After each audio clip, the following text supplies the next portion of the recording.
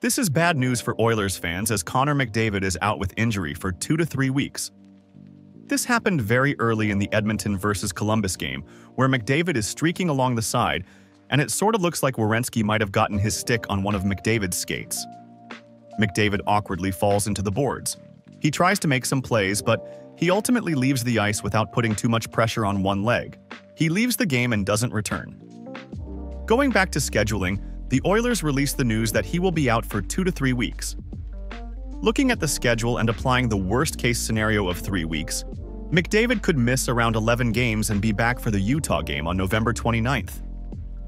Sure, he could recover earlier, but worst-case scenario, this is bad news for Oilers fans. The Oilers are off to a slow start with 4 wins, 5 losses, and 1 overtime loss.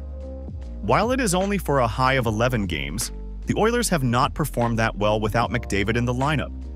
They have a record of 6 wins, 8 losses, and 5 OT losses when he isn't playing. Even though it is a small sample size, take a look at these stats. Without McDavid, they generate 1 less goal per game, and their power play percentage takes a hit as well. So far this season has not gone well, even with McDavid in the lineup.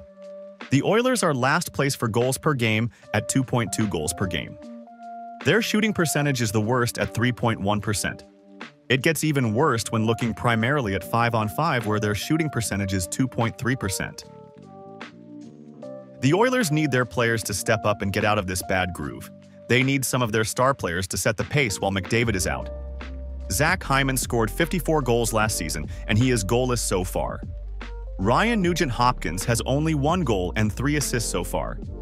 They need Leon Draisaitl to take over and lead the team.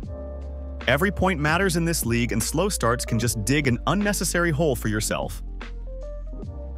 What do you guys think? Are the Oilers in trouble? If guys like Hyman and Nuge can start producing, I think the Oilers will be just fine.